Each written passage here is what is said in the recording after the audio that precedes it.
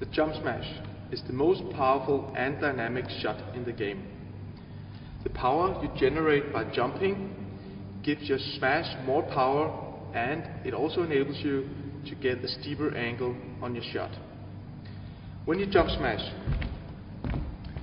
you would likely find yourself a bit further forward in the court, around this position, as the further back you move, the less effective your smash will be, and it also leaves you more exposed. The most important thing when you jump smash is that the power you generate by jumping with your legs is transferred through your hips, abs, chest, shoulder, arm, and finally into your racket. Also, by pulling yourself up with your arms, you'll be able to jump higher, and it will give your smash even more power. We will go through the different steps that enables you to do the perfect jump smash. When you prepare to hit a jump smash, you should move back in the court, placing your feet shoulder width apart, with your dominant leg behind and your chest diagonal to the net.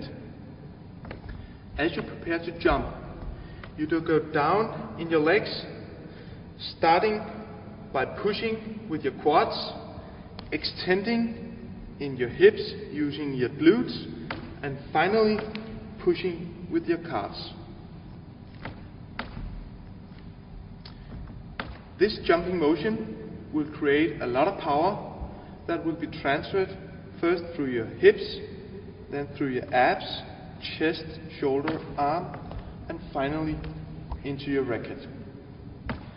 As you do the jumping motion, at the same time you want to pull yourself up using your arms, which will bring your arms into an open position like this, where your racket is slightly behind your neck, your elbow is angled to around 90 degrees, your wrist should be cocked back, and you should be holding a forehand grip. As you're in the air and you want to start hitting the smash, you should kick with your legs, start rotating with your abs, and this motion will twist your upper body so that your racket moves further behind your neck and your elbow is pulled upwards so that it's in around this position.